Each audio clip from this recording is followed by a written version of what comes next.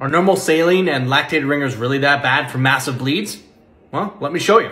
Pretend this is your blood vessel here, and then you see this Fruit Loops here. Those are going to be your red blood cells. And then you have your plasma, which is the milk. Now, in a massive trauma, we don't have the ability to choose what goes and what stays. So we lose equal parts red blood cells, and we lose equal parts fluid. That's kind of the problem. And so we end up with low amounts of plasma and red blood cells, okay? But the same concentration. Nothing changes with the concentration because we lose them equally. And so what we do in order to maintain blood pressure is we go, okay, well, you know what? Let's add some water in there.